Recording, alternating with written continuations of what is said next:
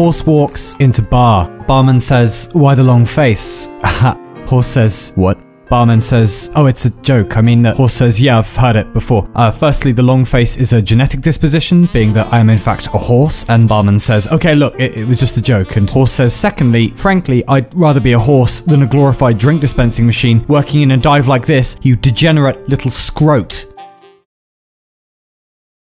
Barman says, "So you want a drink, or?" Horse says, "Yeah, vodka Collins. Sorry, it's been a difficult day, you know?" Barman says, "Look, it's alright. I shouldn't have been so rude. So, why was your day difficult?" Horse says, "It's hard to explain. I feel like I'm in someone else's imagination, you know? Like reality is too slippery." Barman says, "Wow, Kloppy, that's deep. You know, I think Schopenhauer said it best when Pelican walks into bar. Pelican says, 'Everybody be cool, this is a robbery. Any of you fucking pigs move and I'll execute every last—'" Oliver wakes from a horrific dream, a joke set in a bar with talking animals. Oliver lives on the 5th floor of a modern apartment block. He is of average height, he dislikes asparagus, he adores the work of Andrei Tarkovsky. Below Oliver in number 23 is Agatha. She is of average height, she dislikes Venice, specifically gondoliers, she adores the work of Isaac Asimov. Agatha and Oliver do not realize they live in the same modern apartment block. They have met only once and it was a bit shit. It transpired in this fashion. Oliver owns a Newfoundland dog called Bertrand. He is of average height, he dislikes Pavlov's experiments, he adores the work of Comrade Laika.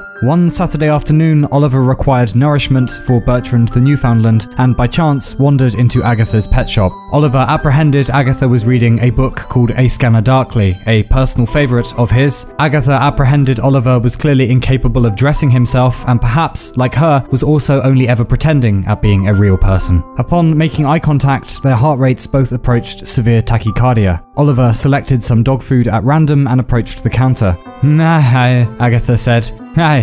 Oliver replied. They exchanged an amount of currency. The transaction completed, Oliver stood at the counter a moment too long, waiting to say something clever and charming. "Horse walks into a bar," Oliver said. "Pardon?" Agatha said. "Heh," Oliver replied.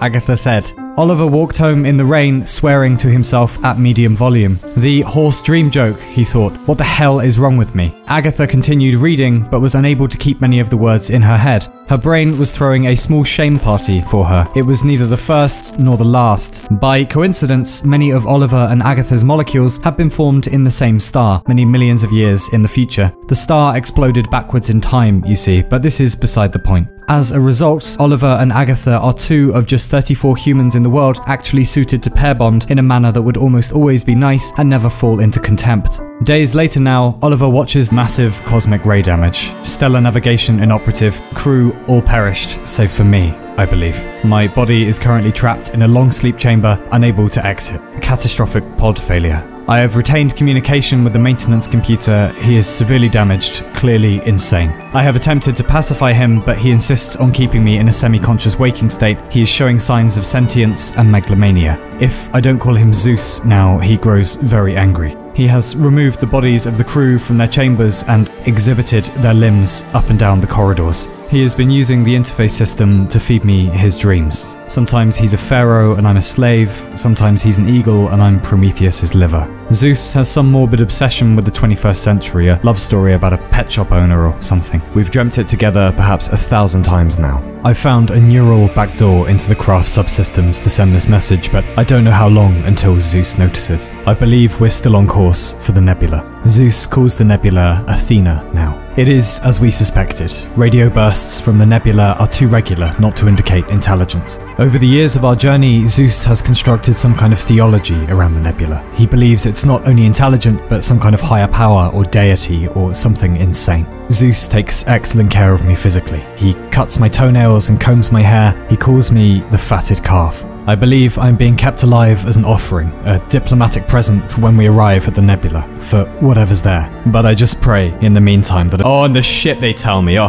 Upsilon, you're so unhealthy. Blah, blah. Oh, I drink a little dark matter, smoke a comet from time to time. I'm the best party in the Milky Way, even if it's just me. Never get invited to parties. Upsilon likes being alone, bastards. The dwarf stars all keep to themselves, the blue giants gather in the southern arm, the quark stars all too fucking strange and charming for anyone anyway. Bastards. Oh, Upsilon will show you a party, alright. Won't be laughing when I go supernova, will you? Maybe we should have popped by, they'll say. Maybe we should have seen how old Upsilon is doing. Old and stupid Upsilon, and no one comes to visit. Bastards. I hold too much. I am full up with before. I've seen the great blueprint. I've watched C-beams glitter in the dark near the Tannhauser Gate. And for what? For who? Oh, not long now. Upsilon dies backwards today. And then they'll be sorry. All fireworks and fuck off. Old and stupid Upsilon, they'll say, and no one came to. Pelican says, where's the fish? This is a robbery. Where's the fish? Barman says, this is a vegan bar. Didn't you do your research? Pelican says, shut it, Alarira. Horse says, listen, I think this is all pretty irrelevant. Pelican says, shut it, Shadowfax. Horse says, we're not real. Pelican says, what? Horse says, we're not real. Where were we before we came in here? Pelican says, fish, my mouth. Put fish in my mouth. Horse says, who's Agatha, huh? You know about her? Barman says, yeah, I do. Pelican says, well, me too, but that doesn't prove anything. Horse says, okay, well, how about this? Pelican says, hey, stop it, stop that. Horse says, we're in a dream, we're not real. And furthermore, you little shit. Pelican says, stop it at once, you dastardly rattlecap. Barman says, lads, wait, if all this is true, then someone's dreaming the dream. And if they wake up, or they never dream us again, doesn't that mean all three of us, without any warning, will just cease to exist? We're gonna fucking die! We're gonna fucking die! And the days continue. Wake, work, eat, sleep, dream, wake, think, be. Is it possible, Oliver wonders, that one can find the great lostness in another's face and know you're meant to be together? Oliver has located Agatha by the Pet Discount social media group page and knows Agatha is called Agatha. He will not go back to the pet shop because that will look desperate. Agatha, on the other hand, remains at work during the days and watches the door in her peripheral vision. Each time the little bell on the door rings, she looks up only to find it is not Oliver-shaped. She has looked up Oliver in the Pet Discount client database and knows Oliver is called Oliver. All about them, the city. People commuting and worrying and passing by in ties and dresses and large 4x4 vehicles. The mid-tone cacophony of living and dying and paying taxes, of Zeus has dressed me in a suit with a handkerchief in my top pocket. He says the fatted calf must look its best. We're very close now, almost at the outer edge. Zeus and the nebula are chatting constantly by light pulses. At first I thought there must be some kind of intelligences living in the nebula, but now I think the nebula might be the intelligence. I don't know how that's possible. A few days ago, Zeus boasted it wasn't cosmic rays that caused the accident, but Zeus himself. He said he woke up sometime into our journey and developed a sudden compassion for other things that might have woken up accidentally in the universe too. A spacecraft full of blood and entrails reaching out to kiss a cloud of interstellar dust. There's a romance to it if one doesn't look too closely. Then again, why make a thing alive only so it can suffer? Why put the reset button on one's back where it can't be reached? Can't remember what's me and not me. It began so long ago. My mother a nebula and my father made of metal and electricity. Old and stupid Upsilon, and no one comes to visit. Before me, the empires go up and down like socks, every society unique in its infancy, entirely unoriginal in its death. And even us celestial things are no closer to the great yes. The universe coughs and we all crowd around, cupping our ears, shouting, "What? We didn't quite catch that. Speak up." Like some four-legged animal entering a drinking establishment, being is a terrible joke, and we become mysteries to ourselves. At a pace so slow one doesn't notice, one turns into something one doesn't recognize, or like much either. Every day is sharp edges. Even the easy things are hard now. And Pelican says, okay, what do we know? Whose head are we inside? Horse says, man, definitely a man. A coder, I think, whatever that is, for Starship AIs or something. Pelican says, alright, well, how do we keep him asleep? Horse says, well, what if we go to sleep? Maybe we could make a dream inside a dream and stay there. Pelican says, oh, I'm feeling too existential to sleep right now. Barman says, lads, it's worse than that. Look, Pelican, no offense, but you're deranged. Kloppy is halfway decent, I'm super sensible. Id, ego, superego. We're not random characters, we're integral psychological aspects of whoever's dreaming us. We can't escape, we're too essential. Pelican says, then what do we do? Horse says, what everyone does. We die. Pelican says, that doesn't help. Horse says, no, probably not. How about this though?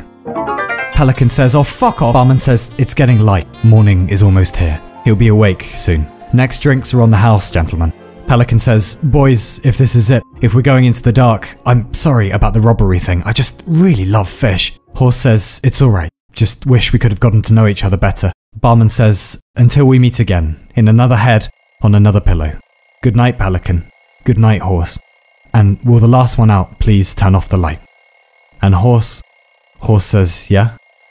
Barman says, why the long No, actually, fuck this, Oliver thinks one Saturday. He dresses semi-formally and leaves the house. Heart rate of 75,000 beats per minute, Oliver enters Agatha's pet shop. Hello again, Oliver begins and stops. It is not Agatha sat at the desk, but a portly middle-aged gentleman. Ah, Agatha? Oliver says. Agatha doesn't work here anymore, the portly middle-aged gentleman says. Oliver exits the shop and heads home. You idiot, Oliver thinks. You hesitant idiot. Young and stupid Oliver, and no one comes to visit. A heavy storm begins and soaks him. Observing the same storm from a hygienically questionable coffee shop is Agatha. Insouciant, her manager called her. Daydreamy, lackluster, a most indignant firing. Happiness is an unachievable myth peddled by those too afraid to admit the world's default state is misery. Oliver reaches his modern apartment block and enters. Agatha drives home through the rain, numb, and parks underground, and takes the lift up through the very same modern apartment block, being hers also, of course. The lift stops at the ground floor. The doors open.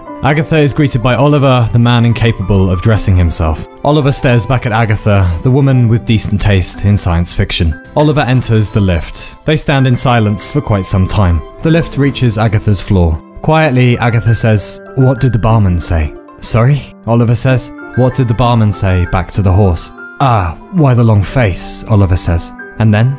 Ah, just lots of shouting, really. Do you maybe want to go to the theatre sometime? Yes, Agatha says. Now? Yes, Agatha says. The lift doors close, the two of them still inside. Agatha presses the ground floor button. They turn out onto the street. The storm has stopped. Outside, all about them, the city. People returning home from work and fretting and passing by in suits and coats and small electrically powered vehicles, the sepia-tone cacophony of birth and death and housing deeds, though on one street, the reunification of the heart of a long dead star, still yet to explode many millions of years in the future. A small island of everything's okay amid the tumultuous sea of helium, hydrogen, sulfur, oxygen, and thoughts. Millions of them. We're inside the anomaly now, almost at the center, still accelerating. I can hear Zeus singing like a teenager off on a first date. I think the nebula is singing back. No more 21st century simulations now. Zeus has given me a few system permissions. The interface will fashion whatever fantasy I like. The beach near my grandfather's house, where the sand is warm and the water is clear and nothing ends. Came all this way just to go home. Back to the long summer holidays, in the evenings when we all sat out on the beach and looked up at the night sky and wanted to go there. The stars were a canvas. We would leave our uglinesses behind, we'd exercise our demons, we'd kill the id and foster the superego. Guess that's not quite how it turned out. But it's lovely in here, where the sand is warm and the water is clear and nothing ends. Where the sand is warm and the water is clear and nothing ends. Where the sand is warm and the water is clear and nothing ends. Where the sand is warm and the water is clear and nothing ends. Where the sand is warm and the water is clear.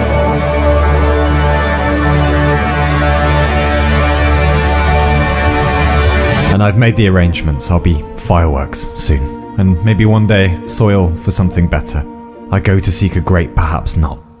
I remember the world when it was new, the plastic wrapping still on. I remember when chemistry had just gotten its milk teeth. I remember when light was faster. I remember being able to stand myself. I remember love. I remember friends. I remember me. I remember mum.